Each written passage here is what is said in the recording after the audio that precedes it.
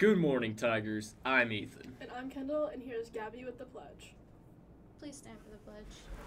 I pledge allegiance to the flag of the United States of America and to the republic for which it stands, one nation, under God, indivisible, with liberty and justice for all. Back to the desk.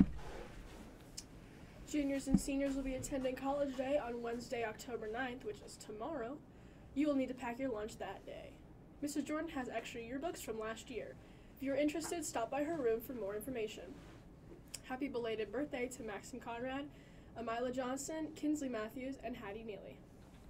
Seniors, you can apply to any regional Ohio State campus for free through December 1st. This does not apply for the main campus. See Mrs. Adams for the application fee waiver code. And happy birthday to Gideon McGuire and Reese Barloghi.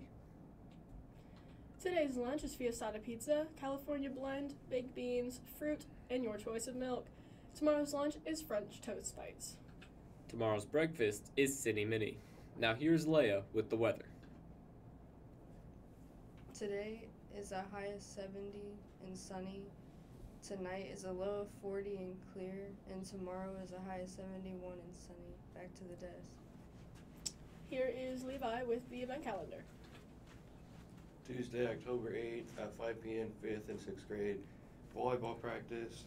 Wednesday, October 9th, Board of Education meeting at 6. Thursday, October 10th, 5th and 6th grade volleyball practice at 5. 5:30, high school volleyball at Ridgemont. 5:30 p.m., junior high football versus Perry. Friday, October 11th, high school football at Perry. And then Saturday, October 12th, early morning, you got high school, junior high cross country, and WCC championships at Ridgedale, and high school volleyball at St. John's. Back to the desk. So Kendall, this week is the first full week of October. So I have to ask, are you ready for Christmas?